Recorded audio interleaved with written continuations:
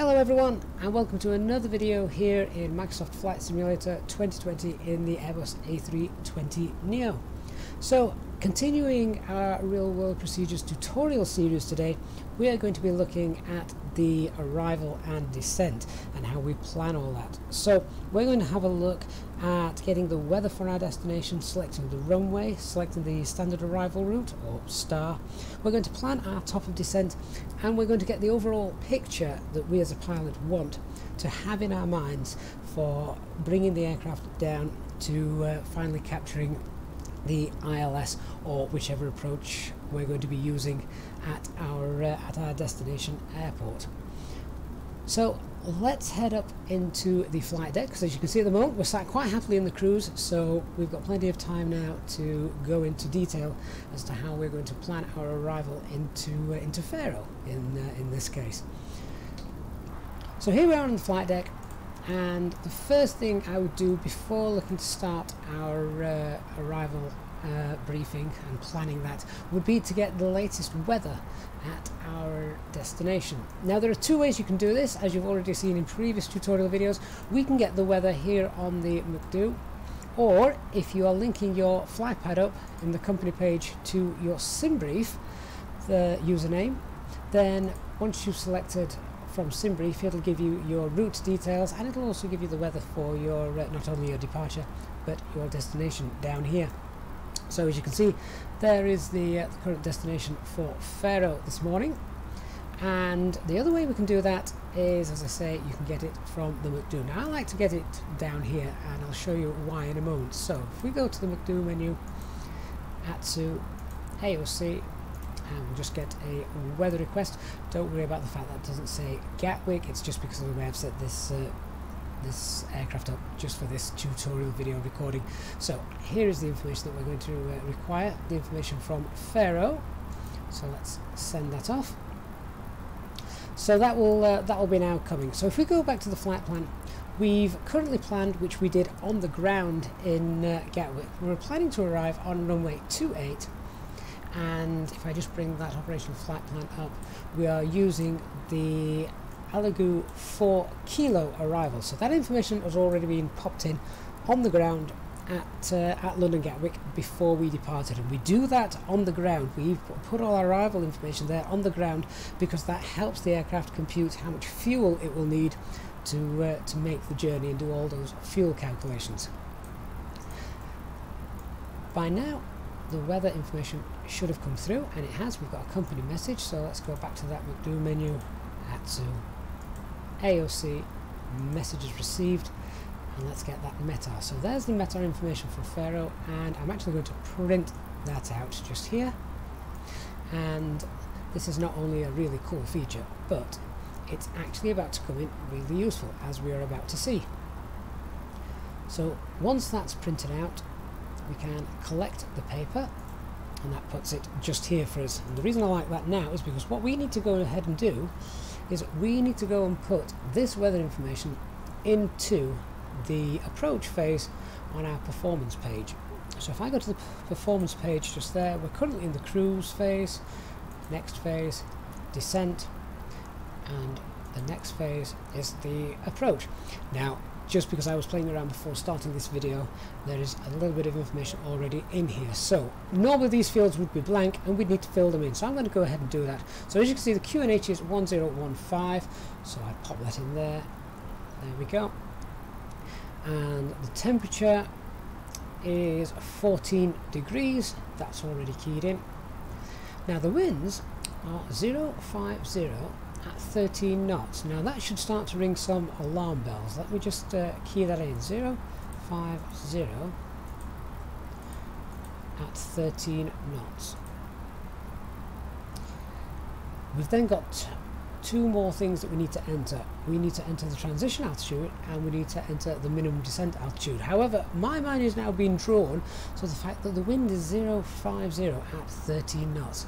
Well, we are planning to arrive originally here runway 28, so we're going to be flying westbound over from the east, but the wind is 050 at 13 knots, which means the wind is also blowing from 050 at a rate of 13 knots. That is giving us quite a strong tailwind. So something tells me that during our flight today the winds have changed, and we actually now want to come in on a different runway. We want to come in on the opposite runway.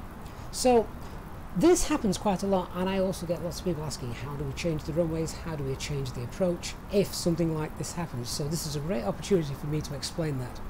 So in terms of changing the runways and changing the approaches, it is actually really rather simple, and you do exactly as we would have done on the ground. So if I now go to our flight plan, we'd go back to Faro, back to the arrival, and we would select, we actually want runway 10 now, runway 10, and I always choose the Zulu approach. Zulu is the one most commonly used. You'd only use Yankee if air traffic control will tell you that that was the particular approach in use. So it's the ILS Zulu approach I'm going to pop in. And then we need to pick a new standard arrival route. So which one do we choose? If you don't have charts, this can be a little bit of trial and error. Now, because I do have a Navigraph subscription, then I can now go through and work out which arrival we want to be using. So in Navigraph, I would select the runway 10, so our arrivals. Oh, hang on. There we go. We need to select that we're using runway 10. And this now gives us which routes we would choose. So I would be looking, as we're coming obviously from the north, we'll be coming down here, we would want to choose one of these two different arrivals, the SOT 4 Kilo or the SOT 6 Charlie arrival routing. We could of course also choose the USAL 6 Charlie as well, which looks like a rather short standard arrival route. One of the other things we could do is we could also choose the Tupic 6 Charlie as well. Basically, the ones that you want to choose are the ones which are northbound. So this one starts here, comes all the way around, and then lines us back up.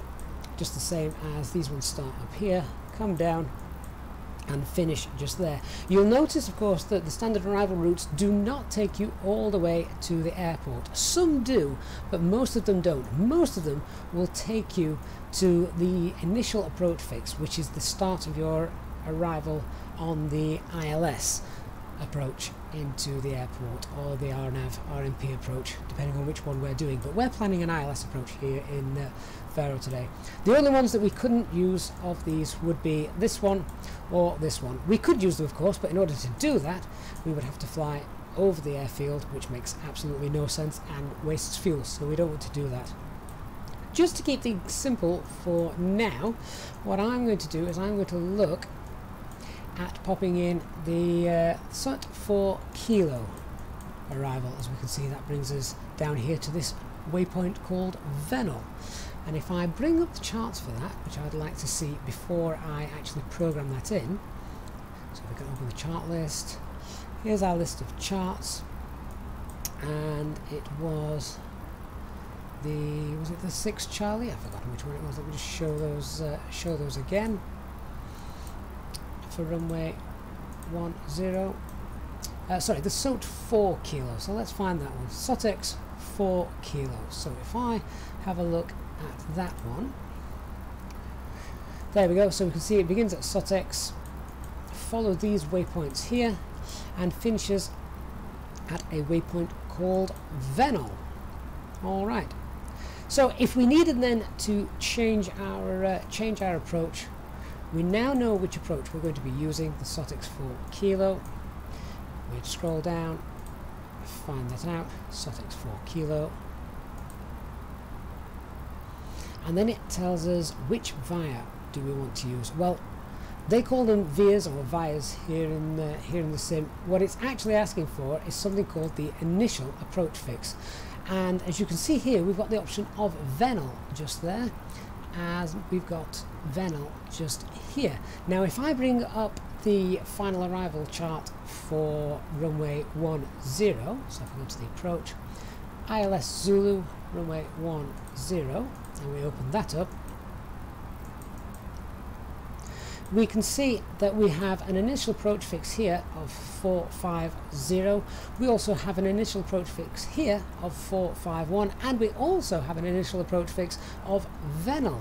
So these, you will see, these initial approach fixes, or IAFs, match up with these VIAs, and we need to pick which one we would want to use. Well, as this star takes us all the way, as we've already seen on the previous page, to Venal, then Venal would be the one that I chose. Obviously, if you picked another one, it would take you to either this approach fix or this approach fix, but I'm going to stick with Venal. As you can see, that finishes just here, this particular arrival route. So I'm now going to go and pop that in. So there we are. And now we're going to insert that. So that has now all been inserted. You can see that our runway has now changed from runway 28 to runway 10. And then the next thing I want to do is I want to check that these final waypoints all match up the charts that I have got in my Navigraph. So if I just bring that over here, let's have a look. So we've got Sotex, which is the very first waypoint. After that we've got a waypoint FR630. We've then got Usla, just there, and then we have Venal, which is the final approach, or the initial approach fix for the start of our ILS arrival. If I then continue to scroll down, we'll see that we've got FR455, 457, and then finally the runway. And I would expect to see those waypoints on this final approach page just here. So after Venal, there it is, 455, and then it says there's a waypoint called 457 as well. I can't see that on the chart. However, that really doesn't make much difference, because by this point we're going to be intercepted the ILS and will be descending down with the localizer and capturing the glide slope. So that all looks perfectly coded to me. If I've had to make a change like that, then the next thing I would do is I would want to check that it looks right on my navigation display. So right clicking the Alt key and then selecting the display with the mouse pops that out so I can see here. I'm going to turn off the airports off the EFIS just so I can clean that up, and then just going to bring in the zoom a little bit, and then I want to scroll through my flight plan and check that everything looks as it should. So as I'm scrolling through there, oh hang on, I need to set that to plan mode. There we go. And let me just zoom in a little bit.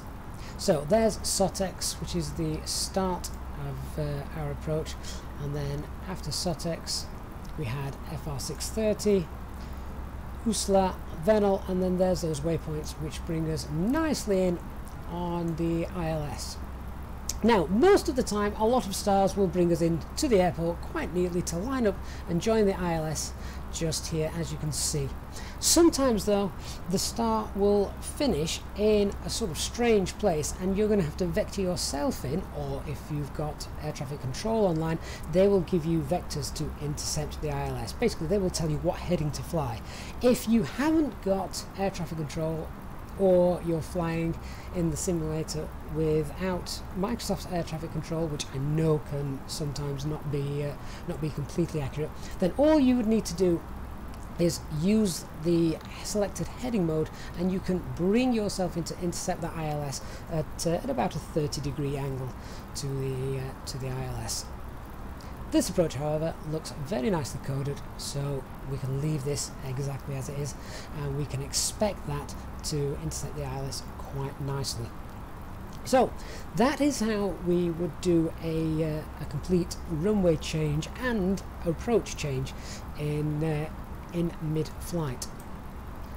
It's much easier if you do have things like Navigraph, because I can look at those charts to work that out. If you're flying online and the runways change, well, air traffic control will tell you obviously which runway to use, and they will also give you the standard arrival route to use, so that's quite handy as well. If you're flying just with default ATC, or even no ATC at all, then it is a little bit of trial and error. You can obviously work out which runway to use given on the winds of the airport, but factoring and determining which star to use can be a little bit more tricky without the aid of charts, and all I would do in that case is I would select the runway that I wanted to use. So select the runway, ILS 10 Zulu, and then all I would do after that is I would start going through selecting a particular arrival route, and we can see there that looks terrible, so not that one. I would have to erase that. I could then select the next one, see what that looks like. That also looks like a little bit of a mess, so I would erase that. And I would essentially just keep going down until I found one that looked like it was a nice approach into the airport, and as you can see, that one is pretty much almost exactly the same, so I could have used that one as well. But I'm going to erase that now because I'm already happy with the one that we are using. So that is a little guide on to obviously changing your arrival mid-flight and how to check the coding of things. So now we've actually decided which runway we're going to be using, which start we're going to be using. I'm just going to come back down here, check that all that performance information has been filled in, which we know that it hasn't because we've still got a transition altitude just here, and we've got a minimum descent altitude to pop in just there. Now again, that information is only usually found on the charts or from the ATIS if you have that online, flying on VATSIM or another online network. So if I come and have a look at the charts here, I can see the transition altitude is 4,000 feet. So let's pop that in. There we go. And then we've got the minimum descent altitude as well, again found from the charts. Now this would be the ILS Zulu runway 10 chart that we'd need for that. Oh, I'm already on that page, that's why I was flicking. Okay, so if I now come down here, I'm going to want to find the minimum descent altitude. So what is the minimum descent altitude? The minimum descent altitude is the lowest altitude you as a pilot are allowed to fly until you can see the runway. If you can't see the runway by the minimum descent altitude, then you should go around and come in for another approach, hoping of course that the clouds, the weather has cleared a little bit for you to come around again and see the runway by the minimum descent altitude. You cannot descend below that altitude if you cannot see the runway. That of course is for a manual landing, not a full auto land. So you can see here on the MCDU we have two options. We have the minimum descent altitude and we have the decision height. Minimum descent altitude is for when you are not doing a full auto land. Well, if we look at the weather today, we're not going to need to do a full auto land. Visibility is fantastic, so about 10 kilometers. There's only a few clouds at 1,500 feet, so again, that's no problem at all. So auto land would not be required. If we were doing an auto land, so a Cat 2, Cat 3, Cat 3B, which I explain in different tutorial videos, then we would look to be using the decision height. But we're not going to talk about that today, just because we're not doing a full auto land, and at the time of filming this video, full auto lands in Microsoft Flight Sim 2020 are not yet available, but they are coming, so another tutorial is to come on that when that becomes available. Minimum descent altitude then, let's have a look at where we get that. So the minimum descent altitude, as you can see, we're making an ILS approach, and it is the large numbers just here, 224, so 224 feet radio altimeter. What that means is we have two ways of getting our height here in the A320. We obviously have our barometric altitude, which is shown just here, telling us that we're currently at flight level 320. And the aircraft has something called a radio altimeter as well, which is a little radar in the back of the aircraft, transmits signals to the ground, they bounce back up, and the aircraft then works out its height above the ground as it's coming in to land. That activates at 2,500 feet, and you will see the radio altimeter displayed down here on your primary flight display as we come into land. So obviously at this height that is not showing. So the minimum descent altitude is 224 feet from the ground using the radio altimeter. If you don't have charts, again, then a good rule of thumb for an auto land is to set your minimum descent altitude to 200 feet. Now, as I do have the charts, I can set it exactly to 224 feet. So I'm going to do that and then actually just show you. So 224 feet. That's now in the MDA, which means now the aircraft has that information. You will hear those call outs on our descent. You'll hear 300, 200, 100 above minimums, and that is the minimum that we are allowed to descend to, and that is the aircraft calling out and letting you know. One thing I'm going to show you as well, the runway elevation here in Faro for runway 10 is 24 feet. What was our minimum descent altitude? 224 feet. So again, that's just confirming that 200 feet is a good general rule of thumb if you don't have Navigraph charts, and in this case it is exactly 200 feet above our touchdown zone. Okay, so that's the minimum descent altitude of 224 set. We know now we're landing on runway 10 and we are using the SOTEX 4 kilo arrival. So how about our descent? When are we going to start descending? Let's have a look at these charts again. So, reading right at the top, this is for a continuous descent operation, CDO. What does that mean? Well, that means that the airport wants us to descend continuously from leaving SOTEX at a flight level of below 300 or above flight level 190, anywhere between those two altitudes, and it wants us as pilots to descend our aircraft continuously all the way down to intercepting the localizer, or at least reaching our final approach fix here at Vernal. It does not want us to descend a little bit, cruise along at one level, descend a little bit more, and basically do a step down climb. Pilots as well also prefer us to do continuous descent operations because it burns less fuel. It's more fuel efficient to just glide our way all the way from the top of descent down to the airport, rather than it is to fly along at a level altitude after we've began the descent. And as you can see, we actually have flight levels given here. So by SOTEX we need to be between these two altitudes, and then between these two altitudes, between these two, between these two.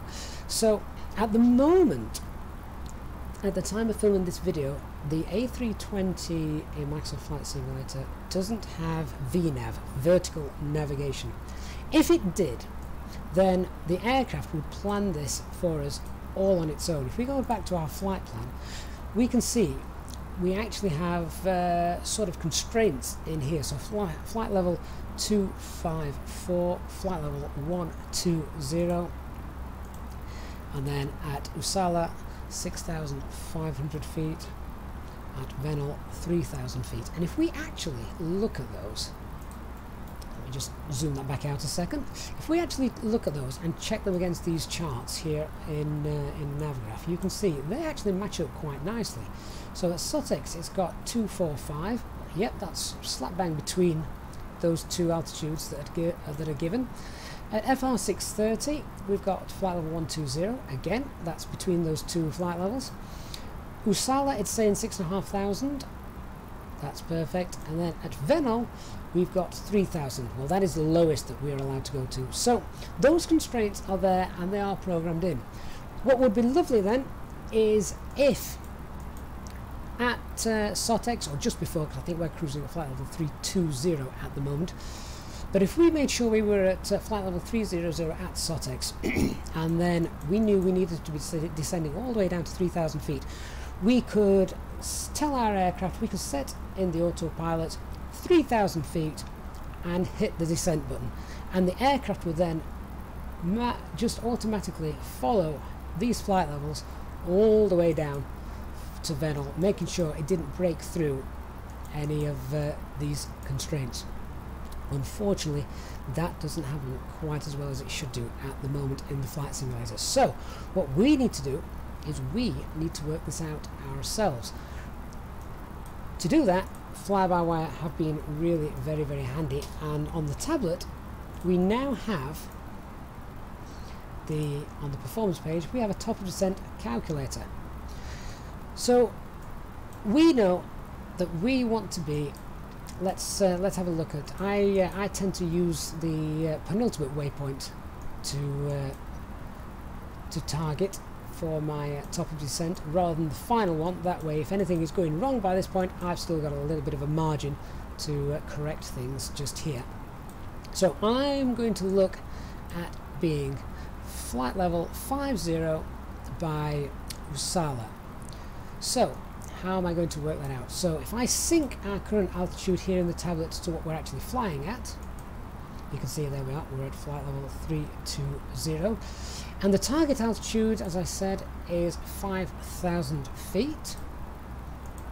So let's pop that in here, and I want to descend. Probably if I started my descent at, let's have a quick look, we can see there it actually tells us we've got 86, I'll call that 87 miles to the threshold of runway 10. Well, I need to be 2,000 feet lower than I am now. We're at flight level 320 now, but we need to be at flight level 300 maximum by SOTEX. So let's say that's 87 miles to run. So if I started my descent about 100 miles away from Uppsala to get us down to flight level 50, let's pop that in here. So I want a distance of 100, and I would like to descend at a nice oh sorry, let me just pop that back in. So a distance of 100. We are going to start our descent 100 miles away from the Uppsala waypoint, and we're going to have to descend at a rate of around 1,900 feet per minute. Now that is assuming that we continue on our descent at this speed just here. You can change that manually, but we'll leave that for now, and we're happy to say we're going to be descending at minus 1,900 feet per minute, 100 miles away from Uppsala. The next thing I want to know then is, how close are we to Uppsala? Well, in the real aircraft, what we could do is on the program page, we can type in that waypoint just here. So U-S-A-L-U,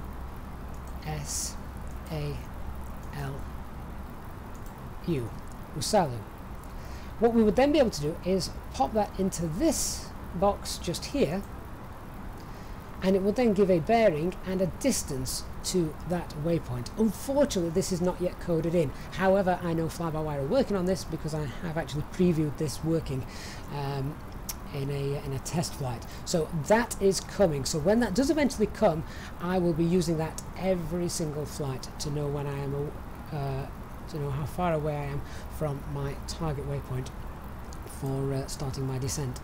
However, at the moment, the only way we can do that is to use our range rings here on the navigation display. So as we can see, we've got 40 miles, 80 miles, 120 miles, and there is Uppsala, and we're actually probably about 110 miles away from Uppsala just there, which means probably in about 10 miles I will want to start that descent of 1,900 feet per minute all the way down to 5,000 feet. That would also make sure, of course, that I would be below flight level 300, if you remember, by SOTEX. And I can also turn on these constraints, and that information will start to be displayed just here as well. Now, as you can see, this is where the constraints don't always work in Microsoft Flight Sim 2020, because that is telling us that at FR 630 is that, can't quite read it, but if I look on here, it's saying there that it wants to be at minus, or which means below, flight level 120. Well, if I just check on this, That is true. It does want us to be below flight level 120. In fact, it wants us to be below flight level 145, but it does not want us to go below flight level 95. So that wouldn't work. It would, if we left it into manage mode, it would drop us down below flight level 120, but it could also drop us below flight level 95. So that is where in the simulator at the moment I wouldn't trust it, and I would much rather use VS speed, the vertical speed, for me to control myself. So we're now probably about 100 miles away from Usalu, as best we can see on there. If I just use those range rings again, will that come through? Not quite, so we'll leave it on there. So now I'm going to initiate the top of our descent. So in order to do that, I'm going to roll back the altitude bug to flight level 50. I'm then going to pull the altitude bug. I'm then going to pull the VS mode, and as I said, we wanted to initiate 1,900 feet per minute. Let's pull that again, and then we can check on here, VS 1,900 feet per minute and flight level 050 confirmed down here as well. I'm also going to roll the speed back a little bit. So if I pull the Mach bug, or the speed bug, and just roll this back, and what I want to do is roll it back until it targets 270 knots, which is a great speed for descending at. There is a bug here in the simulator at the moment which tells us we cannot switch to indicated airspeed or knots, and that doesn't matter how many times I click that, it will not work until it passes, I think it's something like flight level 250, then it will flick over to knots and we can target 270 knots. So the way at the moment, I've got to just use my eyes to look at the blue triangle there to target 270 knots, so you can see me moving that now. One thing you need to be aware of when in this descent is, as we get lower and lower, because the aircraft is targeting a Mach number, as we get lower the speed of sound increases, so that Mach speed will also increase. So I'm going to have to continuously roll that back until flight level 250, when it will flick over into knots, and you can hold that. So keep an eye on your engines for spooling up to chase that, otherwise your aircraft will get faster and faster and faster and faster, and it will knock us off that descent profile that we had just calculated. So now the aircraft is on its way down. I'm just going to have a look at a couple of more things before we finish. So our actual approach briefing then. We've got the weather and the landing information. We know that the flight management guidance computer is programmed in with our approach into Faro. It's got the correct star, it's got the runway programmed in. We know our landing elevation is 24 feet, as we had from the charts just here. If we have a look at the actual runway, we can see that the runway it's a fairly nice length runway, 2,490 meters in length. However, that is not always the amount of runway that we have got to use to land and stop on. That's found again down here. We can actually see runway 2,445 meters, which is obviously just a little bit less, and that is just because it's got a very small displaced threshold right at the end there. But it's certainly long enough for the aircraft not to require auto brakes. So now we're going to have a look at our arrival briefing. Now in reality the arrival briefing should probably be done before we start our top of descent, but just for the sake of this tutorial then we're now going to have a look at this. So the arrival briefing, we've already talked about how we're going to follow these waypoints all the way down, respecting these constraints, and we're targeting flight level 50 by Usala just here. And as you can see, as I'm talking, Mach speed has increased and that has just started to jump up, so I'm going to roll that back. We've actually now gone to around flight level 250, so I can now roll that back to 270 knots and that should hold. If it doesn't, however, because of a sim bug, please keep aware of that, otherwise you'll find yourself off profile and you'll be too high because the aircraft will have sped up in its descent. So let me just come back to our approach briefing. So at the moment we're targeting Usala, flight level 50. After that we will head to Venel of which we want to be at probably around 3,000 feet by then. If I then come and look on the next chart, so the final approach chart, here's Venel. After we hit Venel, we are then going to intercept the ILS, and the platform altitude, which is the altitude which it suggests we intercept the ILS at FR455, which is just here, is 2,000 feet. Now in reality, because we'll be coming from Venel at 3,000 feet, by this point our ILS system will already be engaged and we'll have the glide slope and the localizer shown on the primary flight display. So we will probably intercept the ILS before hitting 2,000 feet, and that is absolutely fine. One of the other things I want to check is the frequency for the ILS is 110.5, and the reason I want to check that is, again, just because there's a sim bug sometimes here in the simulator that the ILS frequency doesn't always automatically populate like it should do. So I'm now going to go to the RadNav page and check. In this case it has done 110.5, so that's coded in and is all there quite nicely. One of the other things it should do as well is the course for the intercept should also be shown on there. And now I'm also checking the minimum safe altitude as well. So as you can see, the minimum safe altitude is shown in this little box just here.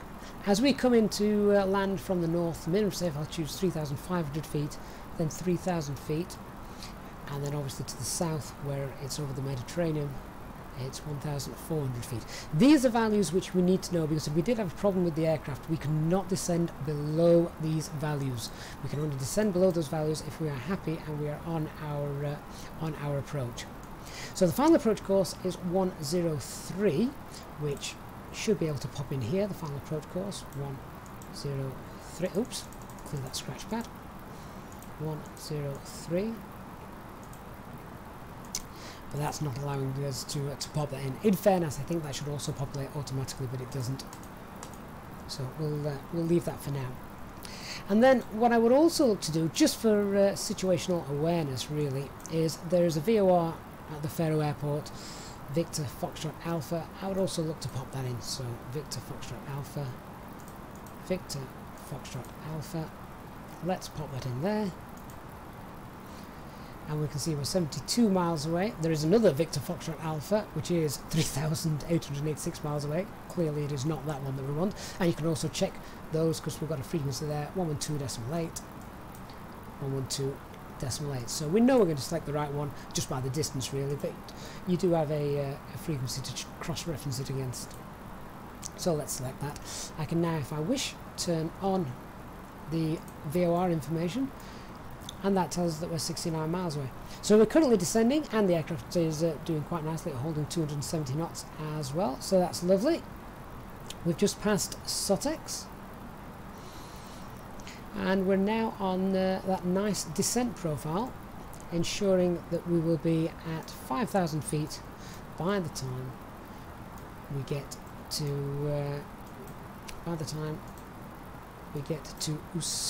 Usalu. The other thing that I would want to check, as well as things like the minimum safe altitude, which I spoke about as shown on this chart just here. If you have the Navigraph charts, you can also see them quite clearly marked in browny beige just here. So as we come down on here, you can see that we've got minimum safe altitude. Really, we don't pass this 3,500, which is fine. We just come into this little area here, which is 3,000 feet. Well, that's fine. We're not even be going below 3,000 feet until we've intercepted the ILS course just there. So if I then come up and have a look at the missed approach information. So if we did have to do a go around, hang on, that's the wrong chart, try again. There we are, that was runway 28 that I brought up just there. If we did have to do a missed approach, we need to know this altitude here. So climb straight ahead to 3,000 feet. When passing 2,000 feet, turn right towards a waypoint called Gimel and hold and contact Faro approach. Now, you can see this dashed line here on the chart. That is the missed approach or go around track. Now normally they would be coded in automatically into your flight computer when selecting the ILS approach. Sadly at the moment this doesn't happen in Microsoft Flight Simulator, but we would need to know what the missed approach altitude is, because if we had to go around, we'd obviously go toga thrust, go around, and just for workload management we could then pop on the autopilot, which would automatically climb us to 3,000 feet, so we don't have to think about that. It's already done. So by this point I would just start to have a look and see what other things I would need to be doing whilst we're on our way down. We would have a look, see, do we need to turn on the terrain radar? Well, perhaps not here in Faro, it's fairly flat. We could leave the weather radar on, although looking out the window today, the weather's not going to be much of an issue, so that's absolutely fine as well. But we're now passing, just coming to flight level 130, so I want to get our seatbelt signs on by before 10,000 feet, so I'm going to turn on the seatbelt signs. And at this point I would run the approach checklist, so I'd want to check that a minimum descent altitude had been set, our engine mode selector is normal, we're not coming through heavy rain, turbulence or icing, anything like that, so that can remain on normal, and the electronic flight bag is stowed. The other thing I want to check as well, and this is a lot easier actually if you've got air traffic control online, is what the transition altitude is. So the transition altitude is the altitude which you go from using standard pressure to local pressure, or vice versa. The transition altitude is usually found on the charts, as we can see here. The transition altitude is 4,000 feet. So on my way down I want to pop in the local pressure here on the standby, which we said was 1015, the current QNH at Faro. And we wouldn't change it on here until we were going to an altitude below the transition altitude. So at the moment we're targeting flight level 50. After we have passed, just bring this up and show you, after we have passed Usala, you can see actually it tells us here flight level 80, flight level 50, between those. After we passed Usala, we then want to start descending to an altitude, not a flight level, of 3,000 feet. So an altitude uses local pressure, flight level uses standard pressure. So that's why the difference changes there. The transition altitude is 4,000 feet, so we go from flight level 50 to altitude 3,000 feet. Other than that then now, I'm quite happy with the way our descent is. We've also just passed 10,000 feet, so I could pop on the approach lights. The other thing we should do as well, but I've not done because I've been talking, is because we're below 10,000 feet, I would want to roll the speed back, because, of course, standard rules really, we don't go faster than 250 knots below 10,000 feet, so I can just use a little bit of ground spoilers as well, just to slow us down. And as you can see, we are now on track to hit Usalu at 5,000 feet. We're actually probably a little bit high on, a little bit low on our profile, so I'm going to just slow that descent rate down a little bit. And in reality, of course, you would monitor that all the way down, so I know that I'm going to be at 5,000 feet far too early at Usalu. In fact, we've not even passed yet Foxtrot Romeo 630, which again, if I bring this up here, we'd need to be at flight level 950, so as you can see we are below that, so we've broken that a little bit, but for the sake of this tutorial that's okay. There's no air traffic control online anyway, and had I been doing this in a real flight, I of course wouldn't have been explaining lots of things through. I would have purely been monitoring the descent and the descent path and the approach path all the way down, so that that wouldn't have happened. Basically we would have adjusted that rate of descent that we'd calculated over there. Okay, so that is it. This is the final approach. I will see you in the next video where we go over capturing the ILS just here, and of course then we will do our landing at Faro. thanks for watching everybody, and if you've got any questions please leave a comment down below and I'll come back to answer any questions you may have. If you've enjoyed the video, please do give it a like and a share, and also perhaps hit the subscribe button for notifications of more tutorial videos to come, and of course all our live flights as well. Thanks for watching everybody, and I shall see you in the next video. Bye bye for now.